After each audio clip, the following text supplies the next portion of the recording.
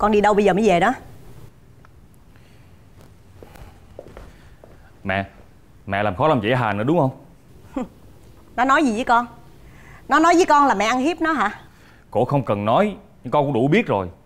Mẹ ơi, tại sao vậy mẹ? Mẹ không thể cho Hà một cơ hội hả? Hay là mẹ muốn làm khó làm dễ con trai của mẹ mới chịu? Mẹ không cho nó cơ hội. Vậy sáng nay mẹ chủ động kiếm nó làm cái gì? Đi với mẹ một ngày mà làm khó nó dữ vậy hay sao?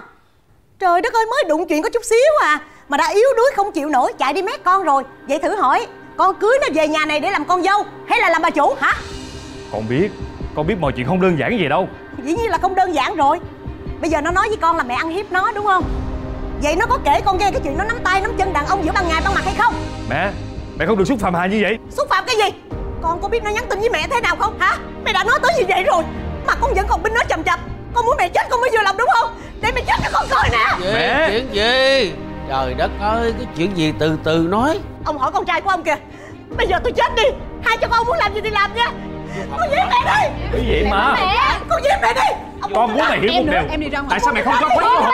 Nhưng mà mẹ phải cho Quế cơ hội chứ. Ông buông tôi ra. Đi ra đây đi. Thôi mà anh bá. Em ngồi xuống đây. Em bình tĩnh lại chưa? Em mới về nhà không có biết chuyện gì đã la lối ôm sòm gây rộn với mẹ rồi. Lần này em sai rồi đó Quang. Sao chị hai thể nói vậy được? Em... Chị hai thường biết tính Hà như thế nào mà. Thôi. Đâu phải là mình kéo nhau ra đây để gây lộn tiếp đâu ha anh chị. Mỗi người đều có cái lý lẽ riêng hết. Nhưng mà thật sự chị Hà chứ không phải là một cái người bậy bạ như mẹ nói vậy đâu chị hai. Em nói cái gì vậy?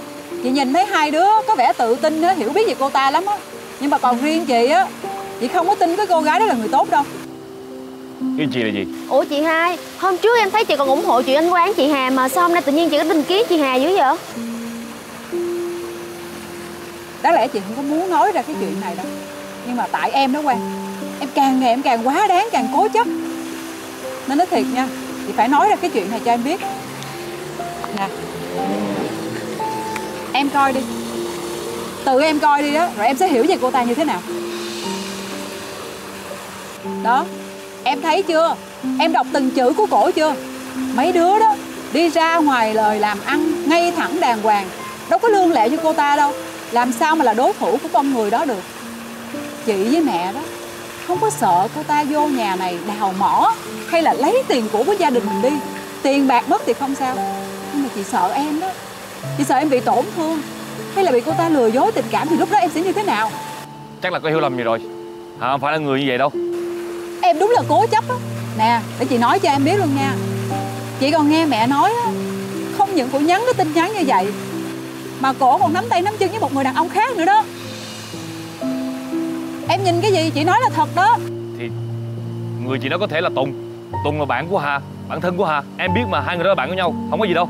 Em còn Minh nữa hả? Cái gì của Minh nhầm dập là sao vậy hả Quang? Chị hai. Em nữa. Em biết chuyện gì đâu mà xen vô hả?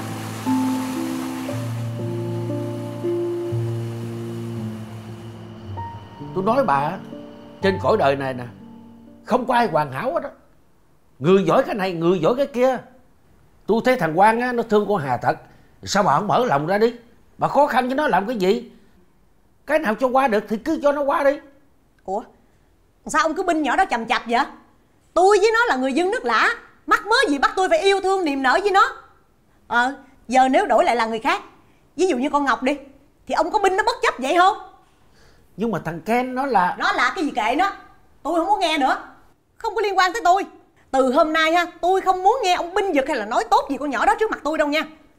Bà cố chấp quá, sanh con ra mong cho nó lớn lên, nó hạnh phúc.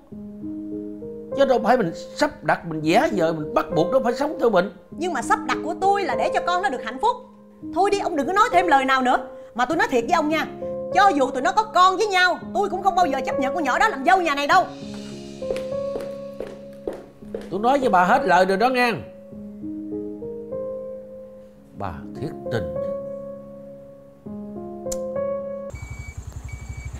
Dạ con chào ba Tùng. Ken. Ui, nhớ Ken quá. Đi, hai mẹ con lên đi. Tùng chở đi nè. Thôi Hà tự đi được rồi. Gì vậy? Đi đi. Sợ ngại đúng không? Sợ bị hiểu lầm hả? Bạn bè giúp đỡ nhau có gì đâu ngại. Đi mẹ, đi đi. Mẹ lâu rồi em chưa được đi xe mô tô của ba Tùng. Lên xe với ba đi. Dạ. Yeah. Dạ, u cha. Ây cha. Đây nè. Rồi chưa? Đi nha. Suốt ngày cái leo đẻo theo Hà như vậy, chẳng trách Hà bị hiểu lầm.